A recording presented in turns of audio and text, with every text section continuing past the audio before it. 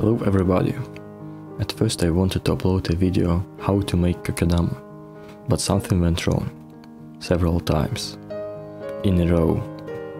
So decided to upload a video how not to make Kokedama, for you to see what mistakes we should avoid. This video will be helpful for those people who want to make their first Kokedama, as I did when I started to record this video. You will need soil, some sort of twine, I used jute, gloves, plants, moss, live dried, bowl and scissors to cut the twine.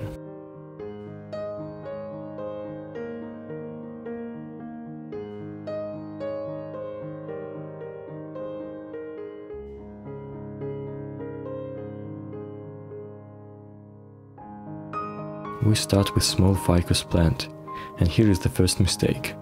You should choose your plants carefully. This one has too small foliage to look nice. Some plants are succulent, cacti, etc. are also not suitable for making Kokedama. Of course you can try such plants. I saw such tries on the internet, but it looked not very nice, and they were doing bad eventually in such way of planting. My soil mix consists of peat and perlite. Make sure your mix is moist.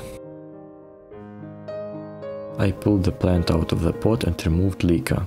We have a nice lump of soil here, so we'll just add a bit more soil to form a ball.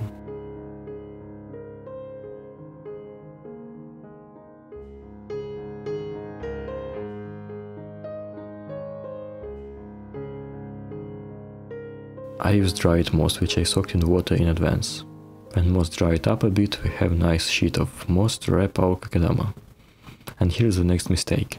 Make sure you have enough moss, and it's a quality moss. I didn't manage to find good moss for this video, so I had to buy moss with leaves, sticks and bark in the package. I thought forming a ball and wrapping it with moss would be the most difficult thing. And here we're approaching to the point where things get really difficult and complicated. We need to wrap the Kokedama with twine to bind the moss to the ball. The third and the biggest mistake is that the twine was way too thick for such a small ball. I barely managed to wrap it somehow, and I've redone it several times to get this fine result.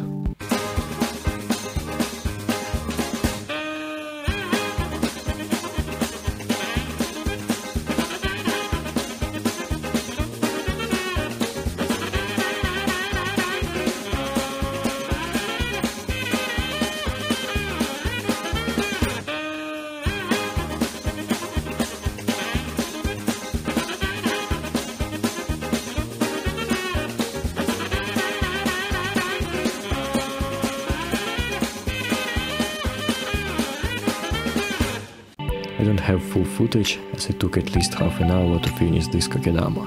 I followed instructions from this video, from this channel. I don't know what there is said, but still it's a great video. Next Kokedama will be made of Kamidora plant. I do the same actions here, but this plant has bare roots, so they need to form a ball of dirt from scratch. Here I added too much water. I can even squeeze the water out of it with bare hands. I mean, with hands in gloves. Now you understand why we're going to need them. The ball is too small, therefore I have to mix peat and perlite again.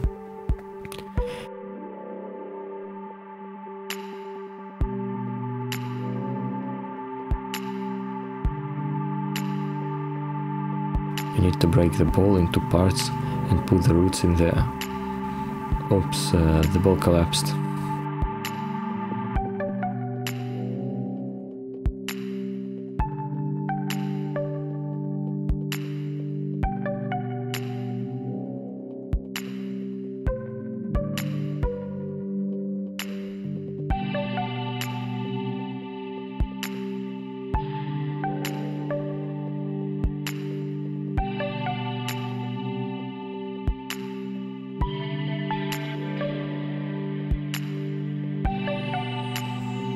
And here I understand, I don't have enough moss. So I had to buy more moss, which was of bad quality, and I have to continue recording this video next day. You see all those sticks and leaves in the moss, and how I should do a Kokedama with that rubbish. But I didn't have any other choice. I can't postpone the video as I have started. I put it on a plate and soaked in water. I should have waited until it dried, but I don't have much time as I study in university and work by mosses and plants. For this kokedama the twine suits better, as the ball is much bigger. But still it was an Italian punishment for me. When I wrapped the ball with twine, it was the time of despair, hatred and pain. I tried my best and redid this several times, but it looked worse than the kokedama I saw in the video, from which I took the idea.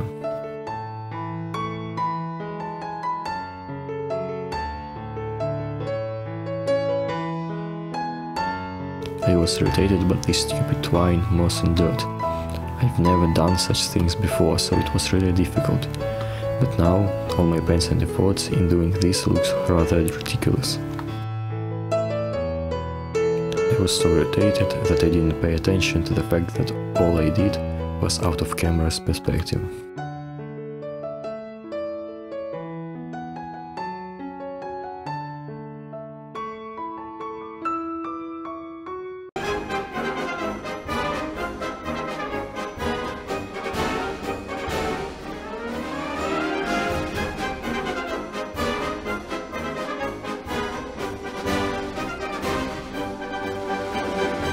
In future I'm going to make a kokedama with an orchid. I think it will look great, and the care of such kokedama won't be very different from care after an ordinary orchid.